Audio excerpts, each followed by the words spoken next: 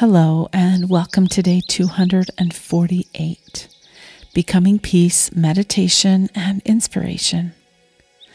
The name of today's session is Left Behind. Have you ever felt a bit melancholy for something you don't cognitively remember? Your heart knows though. That's why you long for the longing. Long for that place and those people you can't readily identify with human memory. Your soul remembers, and this is the cause of the melancholy.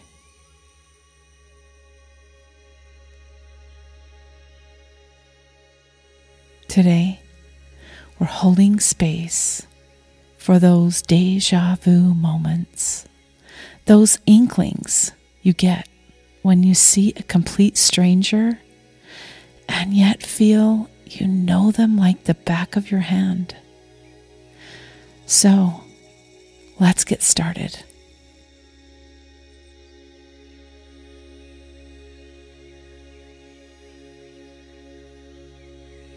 Go ahead and relax and find a comfortable seat, making sure your back is supported and your feet are resting comfortably on the floor.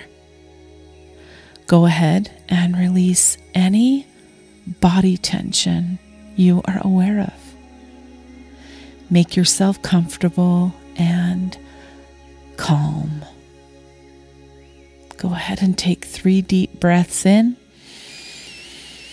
and out as we begin, and release any negative or anxious thoughts. You are safe right here.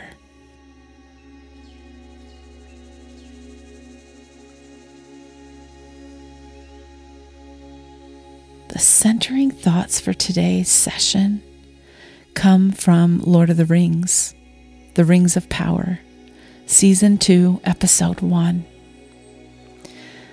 The stranger giant is speaking to a small Harfoot about feeling homesick because he really can't remember at this point in the movie where he came from. The two embark on a very long journey to somewhere, but they're not sure where. A campfire conversation ensues, and here's part of the dialogue.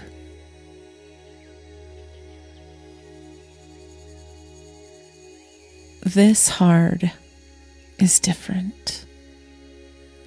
It's strange how that which is left behind can be the heaviest burden to carry.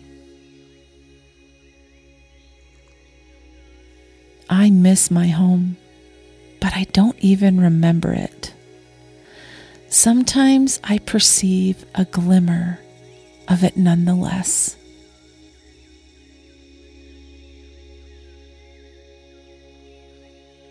A longing for a feeling I can't remember or even name, but I know it's real, just beyond the sunset.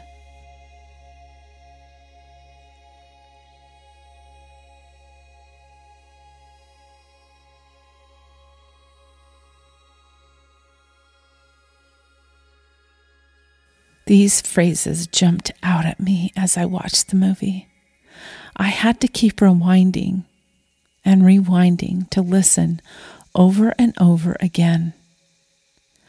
I'm an avid Lord of the Rings fan and have enjoyed making inferences and parallel comparisons to J.R. Tolkien's characters and storylines. They really resonate with me. Ever since I can remember, there's been a longing in my heart for a far-off, distant place, a place that is my home, and yet the remembrance of all the goodness there is just beyond my grasp. I know the people there I had deep connections with, but they're faceless people. but the heart connection is still there.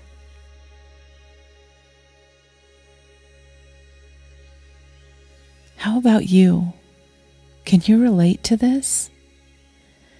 It seems like the fabric of our souls can remember, but a veil of forgetfulness stops our mind from connecting to those sacred memories.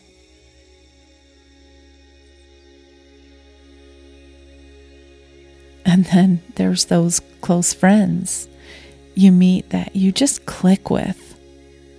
There's a connection far beyond what could be built here in mortality. They seem as if they're a part of your soul. Maybe because they are.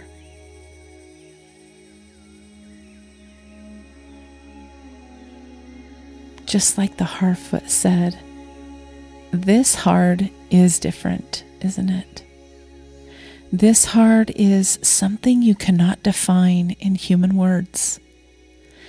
And truly it is strange how that which is left behind can be the heaviest burden to carry. We hold on to yesterdays and past memories and experiences. And sometimes they do become the heaviest burdens we carry, even the good ones, because there's a longing.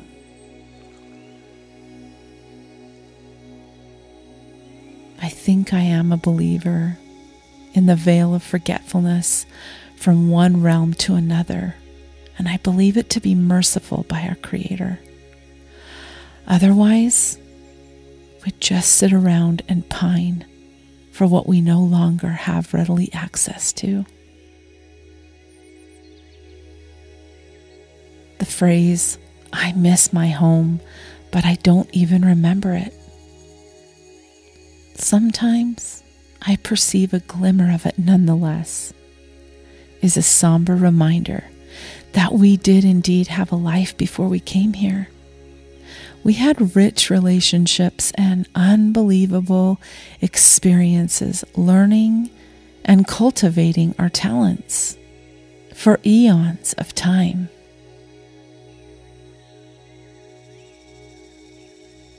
We're only here on earth for a few short years in comparison, but we did leave behind so many loving relationships and so much history. And we will return to it again once we leave mortality.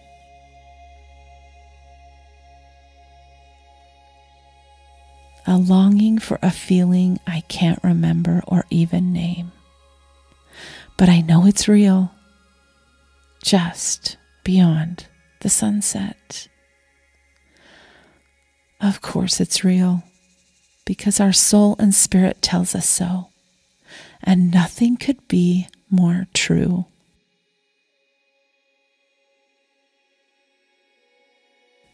Today I'm going to hold space for you to just be.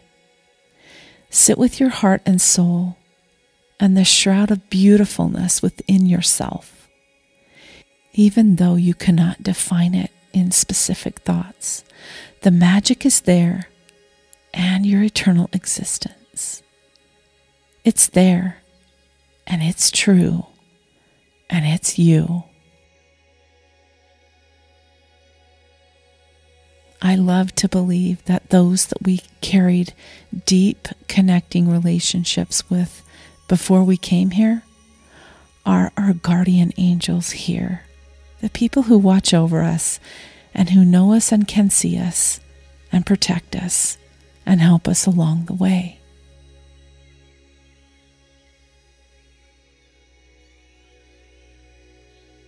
I'm going to mind the time for you to process and just sit and be until you hear that soft bell.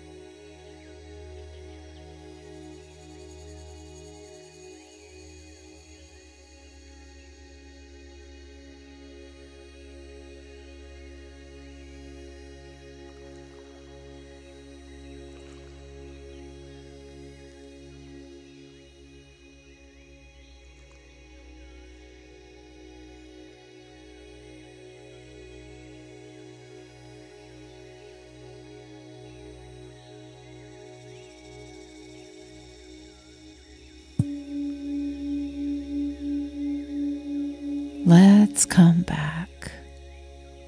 Come back to this present moment and embrace and hold dear the peace and calm that's inside of you right now. Take in a deep breath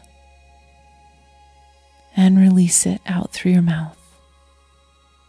Wiggle out your body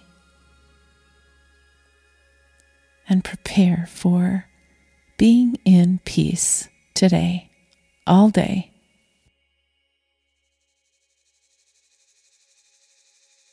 Peace comes when I acknowledge I came from somewhere and I'm going back there someday.